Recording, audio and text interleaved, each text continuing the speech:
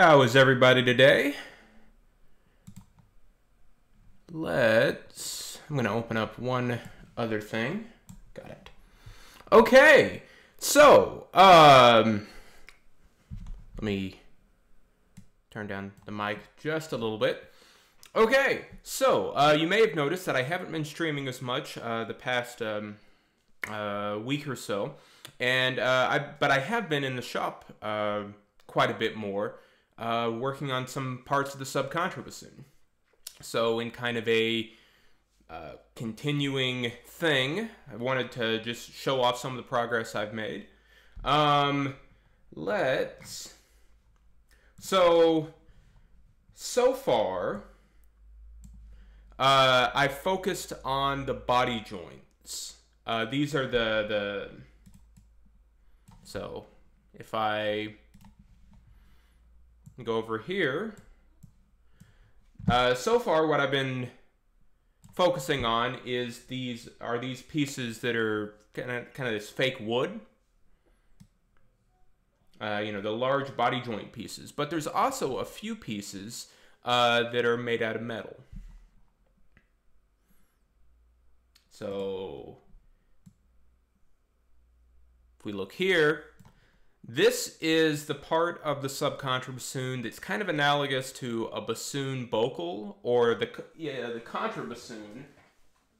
For those of you that don't play contrabassoon, also has a tube, a metal tube that descends past the bocal, that takes up the part of the instrument's air column that doesn't have tone holes. It only has octave and harmonic vents. Now, the complicating factor on subcontrabassoon is that this part here is about almost exactly as long as an entire bassoon. The positioning of this upper octave, of this the lowermost octave vent right here, is almost the same as the positioning of a bassoon's low B flat tone hole. So, it's quite a bit of work to do. Now, there are a handful of ways to make conical tubing, because, once again, everything has to be conical. That's a huge complication. Cylinders are a lot easier.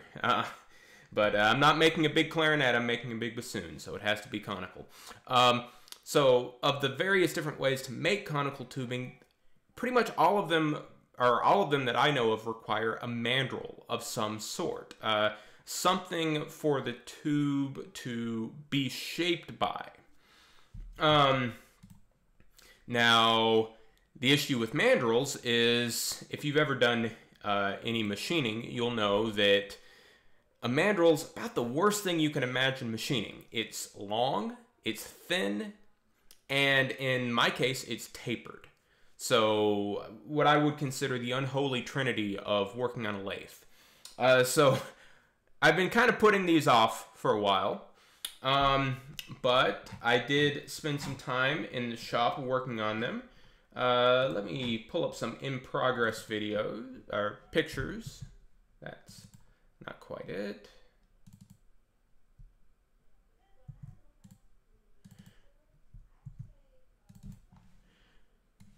So this is the sort of setup I'm having to work with. And this is one of the larger mandrels. So you can't, so this part over here, this is called the taper attachment. This lets the lathe work on an angle. So first thing you have to do before any of this is dial in the correct angle. And I have a picture of that process over here. Or maybe I don't. Maybe I lied. Okay. Yeah, so you had to do that with a test bar and a dial indicator, running the taper attachment over 10 inches and figuring out how many thousandths of an inch the taper attachment adjusted, and dialing it into the amount that you want. In the case of a subcontrabassoon, it's, well, actually, depending on the joint, it's between 40 thousandths and 52 thousandths over 10 inches. So that is a very shallow taper. But because these joints are so thin, I also have to have a steady rest set up to keep the part from flexing. Otherwise, it's going to vibrate. And you can actually feel it, because of how thin these parts are, you can actually feel it when you hit one of those harmonic nodes of the piece of metal, and it keeps getting louder and louder. The chatter keeps getting deeper, and eventually you could either cause some damage or ruin the part. And since these are a significant chunk of material, that would be less than ideal. So, and I'm also turning between centers here. I need to flip the part around. Now, unfortunately, I don't have a 4-jaw chuck over here. This is just a three-jaw scroll chuck. Scroll chucks are great for just throwing pieces in and, you know, quickly doing some work on them, but they're not that good for accuracy. So what I ended up doing is I put a piece of metal in the chuck. I machined a center on that piece of metal while it was without moving it. That way I know that the point of that center is concentric with the spindle. At the moment I unchuck it, it won't be. Because once again, it's a scroll chuck, so they're not very good at concentricity. And then I ran these pieces between those two centers. That's the best way on my setup that I can get concentricity for these pieces that I have to work on from both ends. Let's pull up another. So,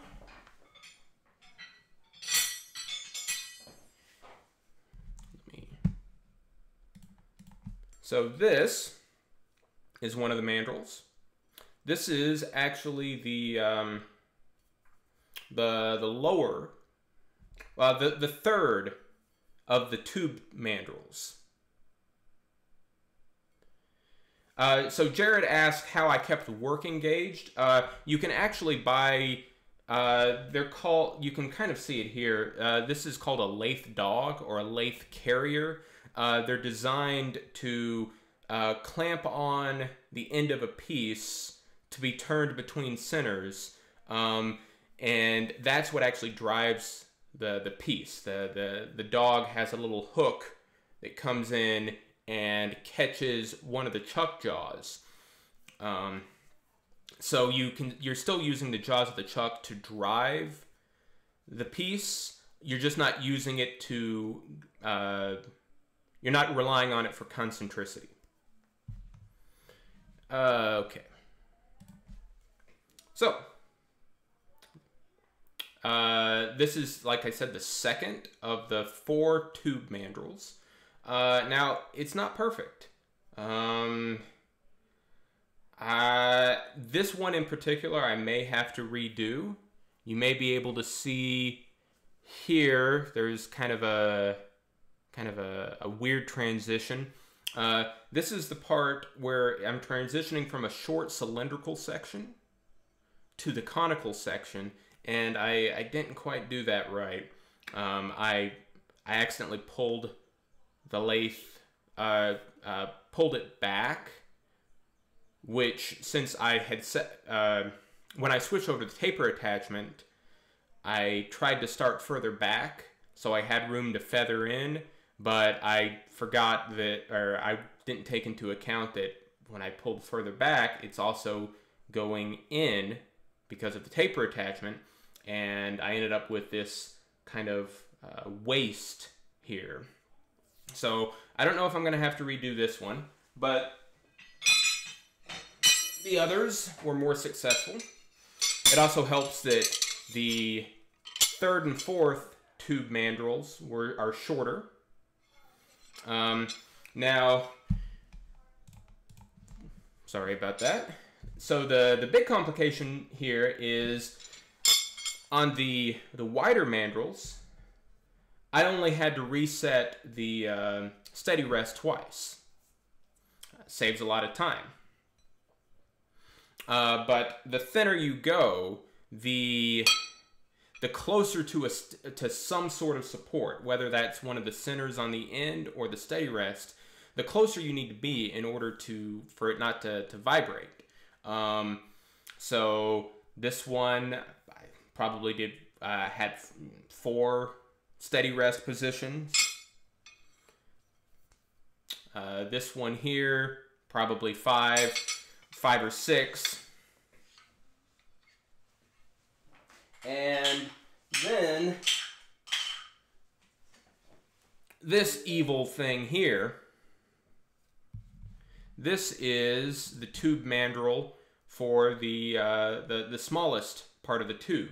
So this is where the bocal's going to enter, and down here is where the tuning slide will be eventually. And on this one, I could only work on like an inch at a time.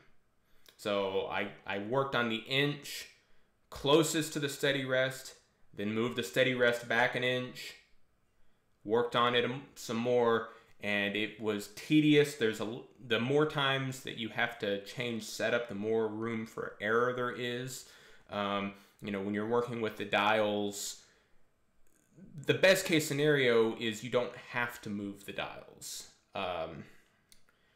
because there's a limitation to how accurately you're going to be able to return to the exact same point. And I was having to work with both the cross feed and the compound feed, or the compound cross slide and the compound slide. So I had 2 sets of numbers that could go awry. So this one didn't turn out too bad. I still think I could do a better job if I was going to do it again, but I'm going to try these 4 and then remake them if I need to.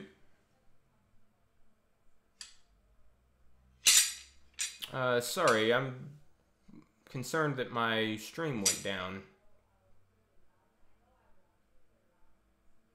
Okay. Alright, so these are the 4 mandrels.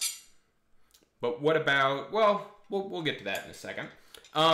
There's a nut, while I was in the machining awkward tapered cylinders mode, it was also a good opportunity to take a look at some other parts that I've been putting off. So, sorry, that's going to be loud. For most of the body joint, well, I ended up 3D printing the largest body joints. But for the 4th, 5th, and 6th body joints, I'm going to be using a boring bar. A boring bar is a very flexible setup that relies on the lathe's taper attachment to produce the taper. Now, the problem is, the longer you need a boring bar, the wider it needs to be in order to not flex and vibrate. Even when you're working on something like plastic that requires less cutting force, as you get longer and longer, you require bigger and bigger boring bars. So when we're talking about 500 and something millimeters for a subcontrabassoon body joint, how big of a boring bar do you need? Well, you need this big of a boring bar. Now, I'm going to apologize. It's rusty at the moment. This was actually, I've talked a little bit about the fire in the shop. This boring bar, the fire was actually pretty close to where I store some of the subcontrabassoon stuff. Luckily, the worst thing that happened is some of the tool steel rusted a little bit. but this is just surface rust, and I can clean that off. So this is the boring bar that I'm going to be using for, wow, rust is literally flying off of it, that I'm going to be using for joints 4, 5, and 6. The problem is it's wider than the bore for joints 1, 2, and 3. So I can't do that. I would need to make reamers. Oh, set that down. So here's, well, right now this is just a reamer blank. So this is the outer profile. And this was the first one I did, so it's also kind of the roughest in some aspects. You can see right here there's a pretty deep gouge. Yeah, so this is going to be the reamer for joint 1. It's the longest of the reamers. Now, I still need to throw this on a mill and machine flutes in this so that it'll actually cut. But there's that one.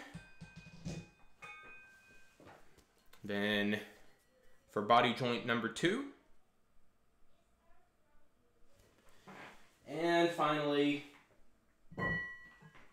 the largest reamer that hopefully I need to make.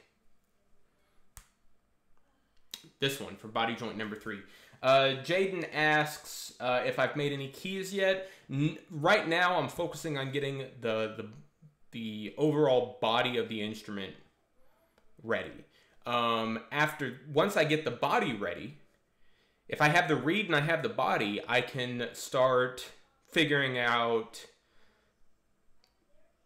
well, like, for example, if I ended up needing to change a tone hole position or size, you can manually cover tone holes to produce sounds on an instrument that doesn't have keys. You can't produce sounds on an instrument without the body. So that's my first goal, is getting the body. Okay, so these are the reamers. And like I said, I still need to machine the flutes in so that they can actually cut. And there's one other thing I worked on. So once again, we had the mandrels for the tube sections, but this isn't the tube itself. The tube itself is going to be a piece that kind of looks like this. Kind of a long trapezoid that's going to wrap around. So you're going to hammer, well, the way I'm going to try to do it is hammer it around kind of a sacrificial piece of steel. And then, once it's in kind of a very roughly conical shape, start trying to get it closer with the mandrel. And then there's a couple different approaches you can try. You can actually, well, I don't have a hydraulic puller, but what some people, you know, in more professional setups, what people will do is they'll get the metal in a rough shape, then they'll put this on a hydraulic puller and pull it up through a piece of metal that's softer than this, so something like tin or lead, to force the nickel silver, which is what this is, to the shape of the steel. Like I said, I don't have that. Another thing that a way that they make bocals is they actually use like a impact wrench. They just take like a block of lead with a hole drilled in it and an impact wrench and hammer on the end until it goes all the way through. For that might work for bocals. I don't think it would be too successful with these wider parts. Brett Newton says sacrificial steel is the name of his next piece. So I haven't fully committed on what method I'm going to use. Another option is actually burnishing on the lathe. So getting this up on the lathe, spinning it, and taking a tool to, instead of cutting the metal, to burnish the metal against the steel. I haven't committed to any one approach yet, but I did go ahead and get all of these cut out, and thought we could take a little look on how you might think that cutting these pieces is easy. I mean, if you can cut this, then surely you can cut this. The issue is, my dad's shop has the perfect tool for cutting this. My dad's shop does not have a hydraulic metal shear, which is ideally what I would want to cut this. So I had to improvise a little bit.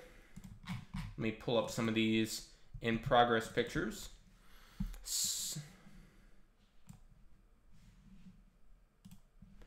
So this is my makeshift shear.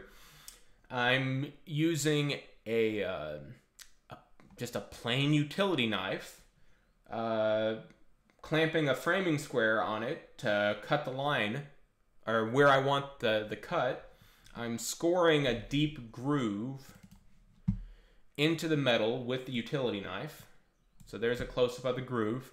I was going about half to 3/4 of the way through the metal just with the utility knife. Luckily, I'm working with nickel silver, which is not silver at all and doesn't have all that much nickel in it.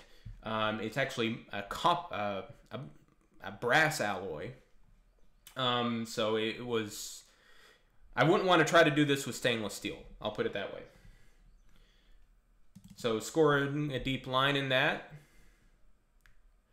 And luckily, what we did have was a manual brake. So this is designed to bend metal, but by bending metal in a straight line. But since I'd already scored the metal so deeply, instead of bending it or breaking it, it sheared it. And it ended up with a pretty nice cut. You know, it's a little bit... You can tell that there's a little bit of a bend where the end curls a little bit. But, I mean, you're going to be doing a lot of hammering and forming on this anyway. So that'll be fine.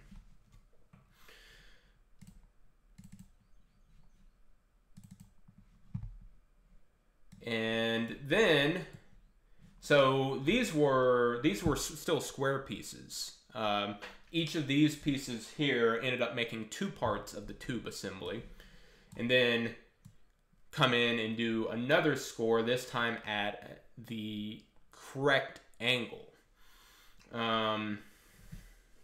And since we're dealing with, I think it's literally 0.61 degrees, you know, a tiny angle, using a protractor would have been crazy. So what I actually did is just in the CAD software, I generated a flat pattern and then found out the width of these trapezoidal pieces. Now this is not an exact fit. I've made it long on both ends.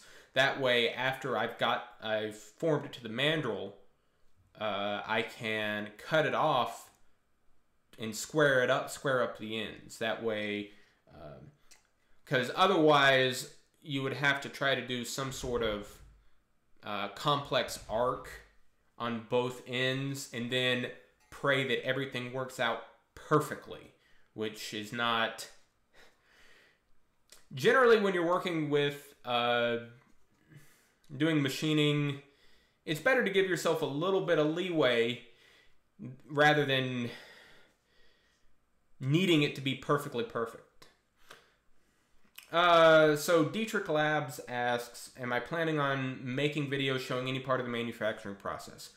So that was the original plan, was to, you know, kind of to document everything much more extensively.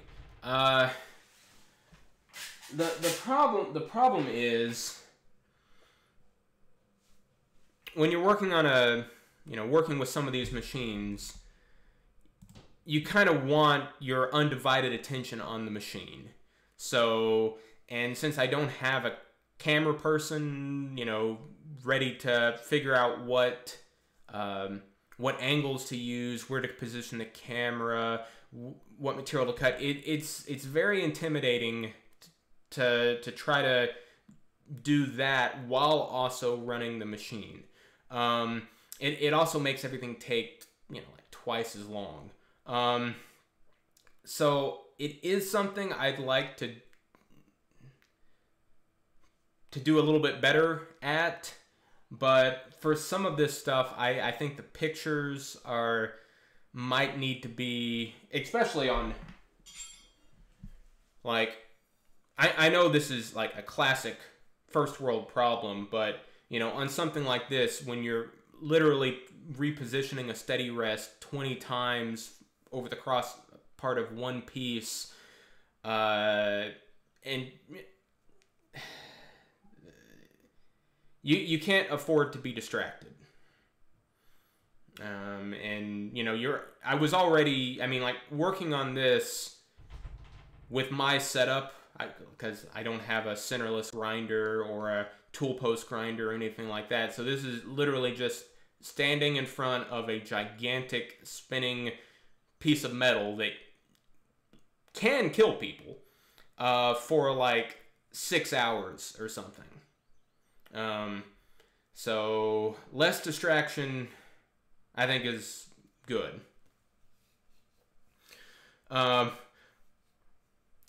So that is the progress. Oh, actually, there is one other thing. I'm pretty sure this isn't going to work, but I do want to try it anyway. So this is one of the mandrels, and we have the metal that's eventually going to form the tube itself. One idea I had was 3D printing a form to clamp around the metal. So after I get it in rough shape, instrumental headquarters, making a wrong move could cause large problems in my health. Lathes, especially these like large gear-driven metal lathes,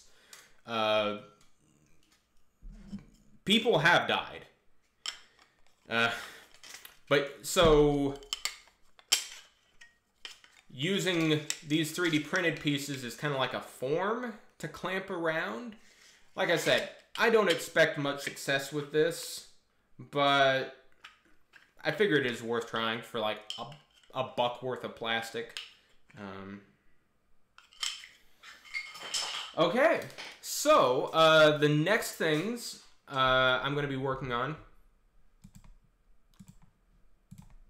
are having the mandrels and the overall bodies of the reamers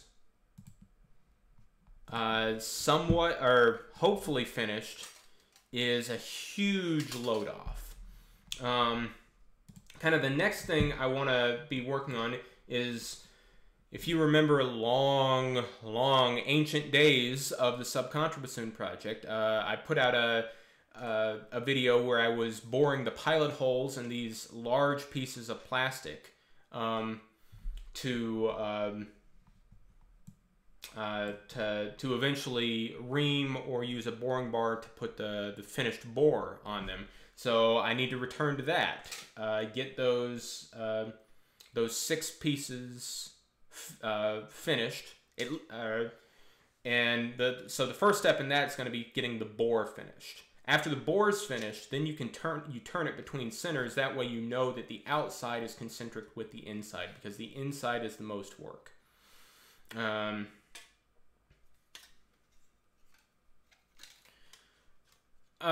So Dietrich asks, how am I going to make the vocal? Will you just use a contrabassoon vocal? So it's different than a contrabassoon vocal. It's actually kind of interesting. It has a larger aperture than a contrabassoon vocal, because, you know, the reed's going to be larger. But because it's shorter relative to the overall length of the instrument, I mean, you couldn't make a 1 meter long vocal. Well, okay, you could. People have when they're doing like those period contrabassoons, you know, with the gigantic vocals. But I don't want to do that. So it actually ends up where the large end of the vocal is almost exactly the same size as contrabassoon, but it's a different taper and it's a different aperture. So contrabassoon vocal wouldn't work.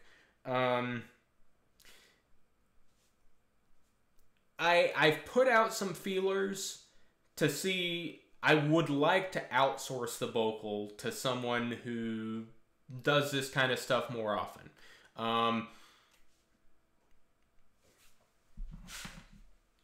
If I need to return and make a vocal mandrel, which is going to be almost this long but thinner, I will. But I want to make sure that I can't outsource that for a reasonable price before doing all of that.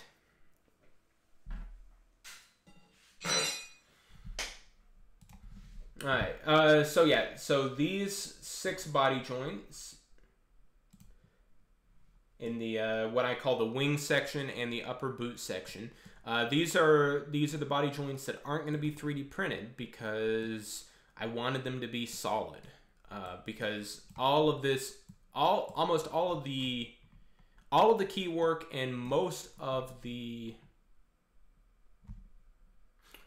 of the key touches and most of the key work is on these 6 joints.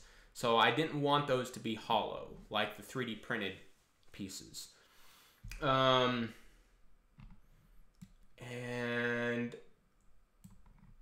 after that, return more to finishing up the tube assemblies. Now, I still need to make the pieces for the tuning slide, although to be perfectly honest, at least at the beginning, I may just 3D print a U-bend to go in that position to get started with. Okay, well, real quick, I'm going to scroll through some of these questions and see if there's anything that I didn't ask. So Jaden says, imagine the octo subcontrabass sax. There's a reason why I think the subcontrabassoon is more likely to be successful than a saxophone of similar depth, because I mean a subcontrabass saxophone already has a bell that's like that big around.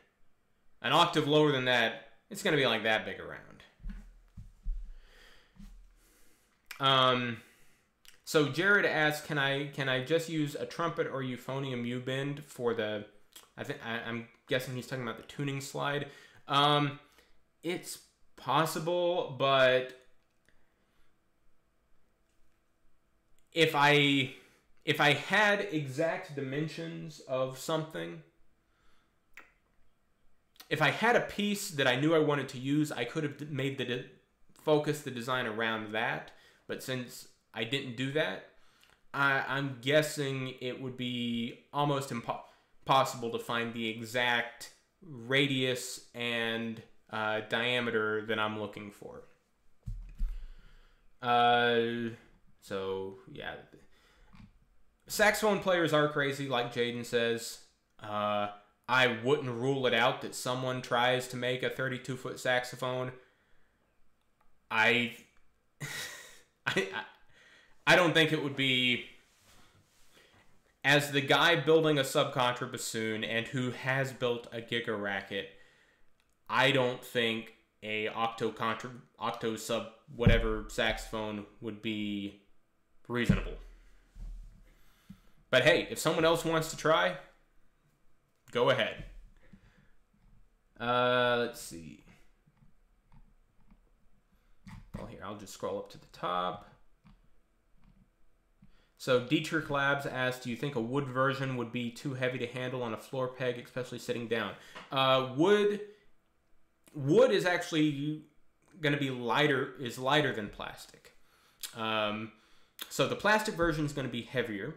Now, I've mitigated that somewhat by making the largest body joints out of 3D printed ABS, which is both lighter and can be hollow on the inside.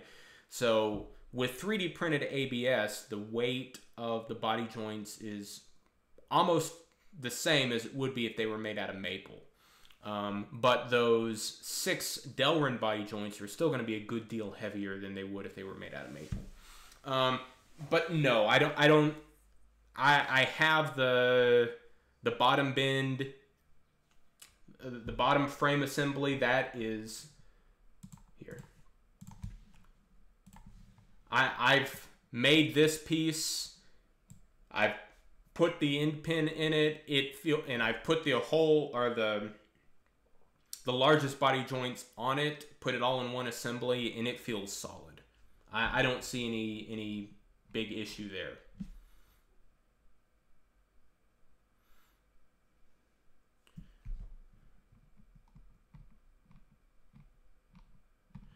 Yes, Ratchet. Right now, I think I already said this. Right now, I'm focusing on the bore.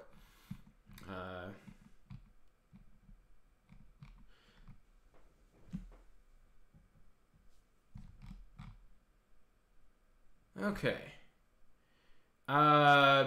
Ratchet asks how many keys are going to be on the instrument. So if you go to subcontrabassoon.com, then you go on Pictures and Video. Then you click on the Design Explorer. Assuming you're on a computer, if you're on a cellular data plan, do not use this. You can find this. I'm calling it a Design Explorer, where you can look at each piece separately. But to answer your question, there's 20 tone holes, but including the E to F sharp trill key, down to the low B flat tone hole.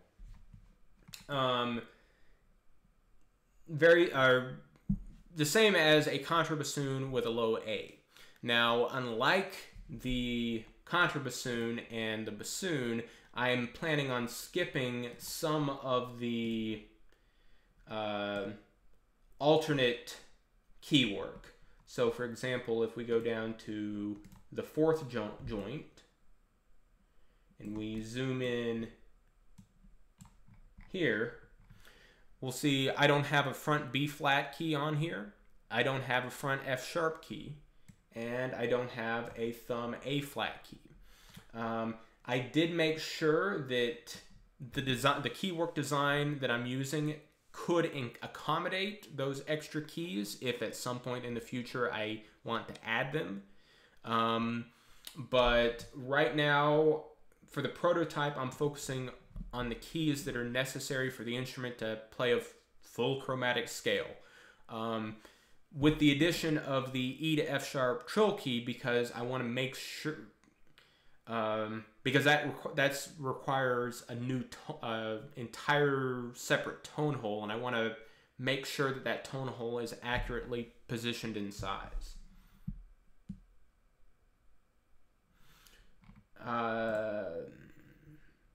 But yeah, so if you, I mean, like, you can really zoom in here and see all of the individual joints. If we go to the bell section, we have some joints that are actually named for supporters of the project. So the Newton joint, named for our own Brett Newton, and the Rennis joint, named for Robert and Christian Oma run us. I haven't gotten around to naming the other body joints yet, but that is a plan. Let's see what else. Yeah, so the end pin is at an angle. That's just to keep the instrument supported as underneath the center of gravity, so that, I mean, it's not going to be perfectly under the center of gravity because that's going to depend on how far the end pin is out, but it's designed to minimize the amount of lean it's naturally going to want. I'm going to want to play this from a playing stand, but if anyone was crazy enough to try it without, having that end pin centered under the center of gravity rather than just sticking straight down is going to prevent the instrument from wanting to tilt to the player's right, because that's where that bell is. Okay. Boss probably asked what would be the brass version of the Subcontrabassoon range like. It depends on what you mean by brass version. You could make a Subcontrabassoon out of brass, even without changing the bore. It would just be a brass Subcontrabassoon. You could make the bore larger and make a octo contrabass sousaphone. There's no, those would be out of brass. As far as a brass instrument that can play down in that range, the tuba technically already can, but it doesn't do it, not with a lot of finesse, not very well in tune, and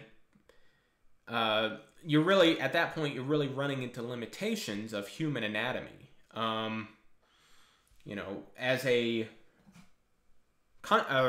As a reed player, we can just make larger reeds.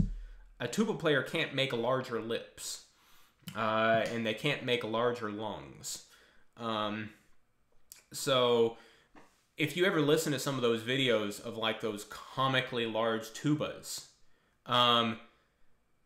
they're playing in the same register as a normal tuba usually. Yeah, it might be a little bit easier to play some of those real low notes, but the main difference is the partials are closer together. You're just really running into limitations with the human body, and it would be the same thing with a string bass that was an octave lower. The human hand is only so big.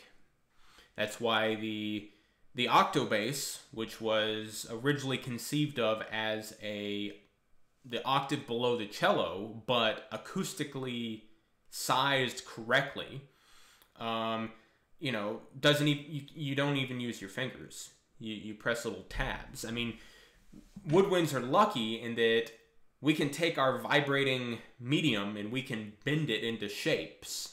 Same thing with brass instruments. Strings can't do that, so it just has to be 14 feet tall to get a string that long. Dietrich says Benedict Eppelsheim may be willing to custom build you a Subcontrabassoon vocal. I'd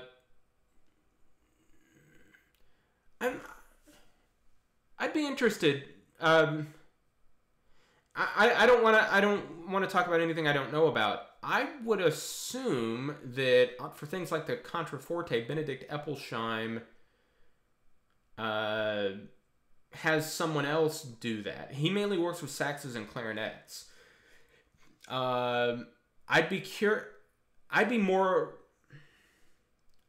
it's more likely that Wolf makes the vocals for the contraforte, and you are correct. It would be expensive,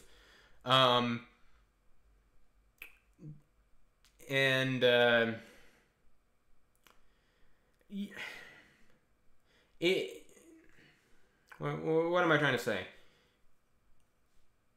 It's...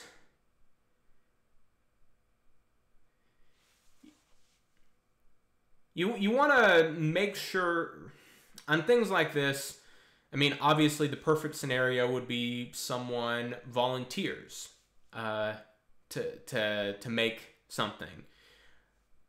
You don't want to really go around asking for people to give things away. You know, that's it makes it seem like you don't respect the work. You know, like in the case of Benedict Epplesheimer or Wolf. You know, the amazing work that these people do, and they deserve to get paid for. So a lot of times I err on the side of doing it myself rather than asking for, you know, a bunch of favors. And, you know, even on something like Wolf, getting a quote for a vocal, that's still someone who has to sit down and figure out exactly how much that would cost in order to even give me a price.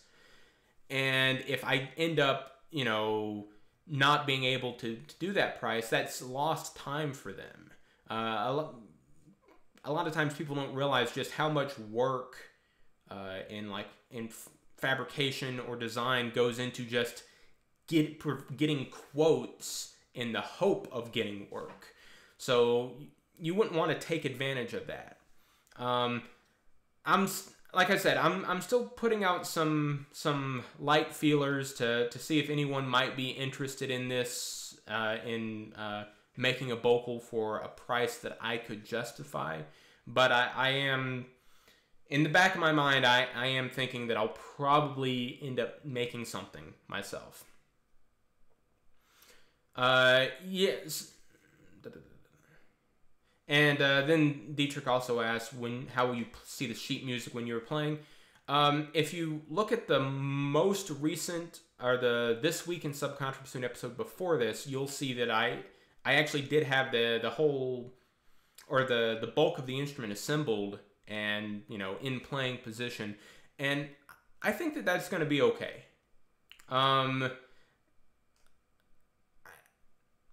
I think it might require the music stand a little over to the side, further than maybe we're used to, but I feel like that is an overcomable challenge. The one thing I don't have yet is I don't have the... Here. So if we zoom in here, we see these little tabs that attach the bell section. I don't have those yet. These right here. So that's why I haven't assembled the whole thing, but I am working on those, and once those are ready, I'll be able to put the whole thing together, including the bell section, and sit in front of a music stand and see how big of a challenge that's going to be. Bass Unist. Sorry, that's the best way I could figure out how to pronounce your name. It's all capital Bass Unist. Asked, is it possible to make a vocal out of something other than metal? Sure. Is it easier? No. I mean, 3D printing a vocal wouldn't be that hard, assuming you make the wall thicker, but you'd have to print that in like 6 different segments that all have to be glued together, and then you have to polish the inside of the bore, and then it's still not going to sound the same. So I do think getting a metal vocal is going to be important for figuring out how the instrument plays.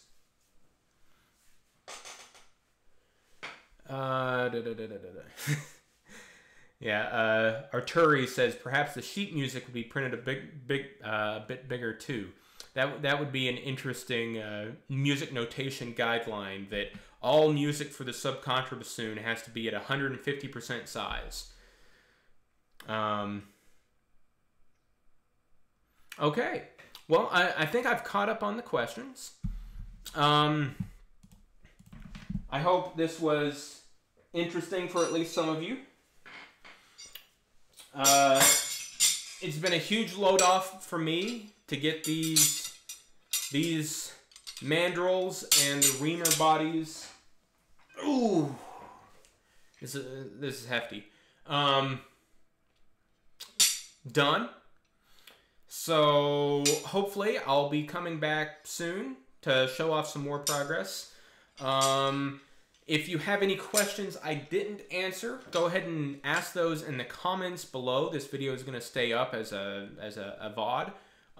Ask those in the questions below, and I'll try to get back to them on a later video.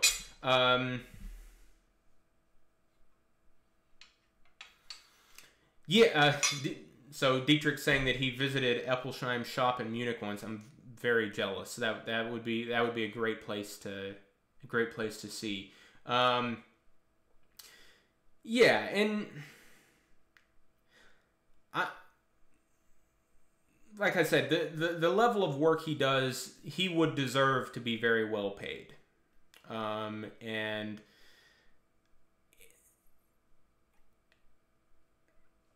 on the Subcontrabassoon, I don't want to skimp. I don't want to, I think I've talked about this in the past. I don't want the first impression anyone has of a Subcontrabassoon to be bad because I took shortcuts. But I also have to be realistic about my own finances, because I mean, there are people that have decided to contribute money, and I'm incredibly grateful for that. But this is mostly my personal money, just trying to make this. So trying to balance those two concerns of doing it right, but also being able to do it at all, is a continual challenge. Anyway, thank you all for being here. And like I said, I hope to see you all in the future. Everyone stay safe, and have a good day.